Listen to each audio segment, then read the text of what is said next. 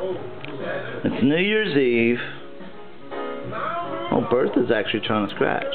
Now, of course, these are not their permanent names. Some of them are, but over there is Deuce. Deuce is the only male, and that's Max Jr. Maximus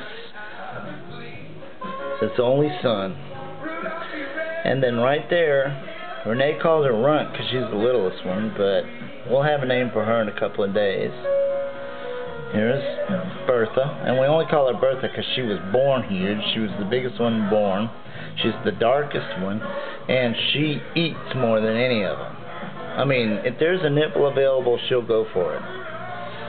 This one right here was the last one born, and that's the one I delivered.